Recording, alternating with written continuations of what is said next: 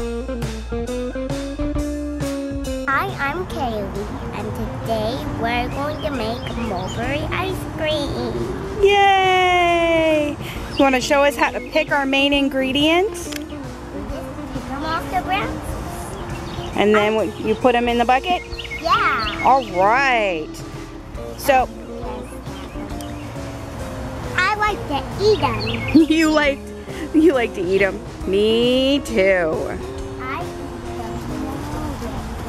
eat them. So this is a mulberry tree. It is on our property, and we are going to pick mulberries. It is a beautiful day, and there are more mulberries than even we know what to do with. They will stain your hands and clothes, so you want to make sure that you color coordinate your kids with the mulberries. Today, Kaylee will be wearing purple today, so that no stains, hopefully, will last on these clothes. Okay, let's pick mulberries, kid. So I have many recipes worth here. This is actually about 8 cups of mulberries, but one batch of this is actually about 2 cups. So when I give you ingredient amounts, it's actually going to be for the original recipe, but I have leveled it up for the amount of mulberries that I have. So the original recipe is going to be 1 tablespoon of frozen orange juice concentrate. Next we have 1/4 of a cup of cranberry juice. This is a cranberry juice cocktail, but it is 100% juice. And finally, 2 cups of mulberries. Go ahead and rinse them, but many recipes are going to tell you to pull out this little stem, and that is a messy and difficult proposition. Don't bother. You're not going to need to do it. All right, we're gonna do this one together. Ready? Okay. Whoa! Look at all the mulberries. Look at all the mulberries. Are there any stink bugs on them? There are no stink bugs in there. Once you have your berries, your juice, and your orange juice in here, then we're going to puree this. You can do it in a blender, or you can do it in a food processor, which is what I am going to use today. Okay, now once you puree your berries, you're gonna notice that you have a beautiful juice and pulp mix.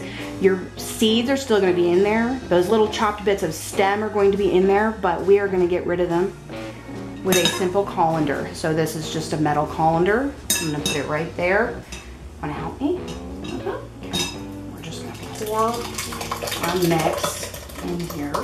So I'm gonna gently scrape the pulp, and you can do this with your hands too if you have a little kiddo who wants to get their hands dirty. You can have them put their hands in there too. We're just pulling that pulp away from the edge so it'll strain through. I want to get my hands. Okay, get in there.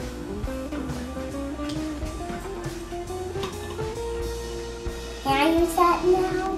You may have another one. I like to just play with it. Now, we have all the juice out of it, and we're down to pulp, seeds, and stem.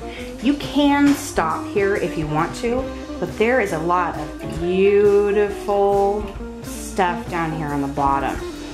So you'll notice all these little pulp pieces that will come through here.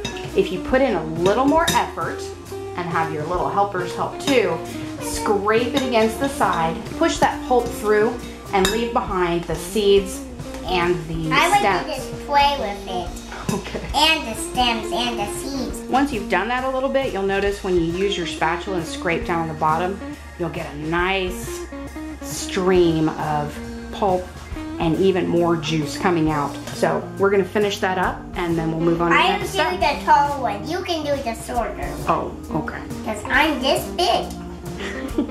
Okay. Okay. We have the first part of this done. It is beautiful. It is also worthwhile to note that if you added some honey to this and boiled it down until it started to thicken, you would have a wonderful pancake syrup. So double duty on this recipe.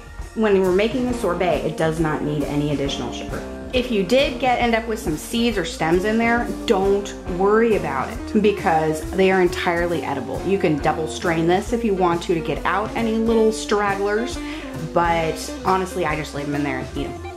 So at this point, I'm going to put this into a freezer safe, fully sealable container like this one. And I'm going to freeze it until it is solid.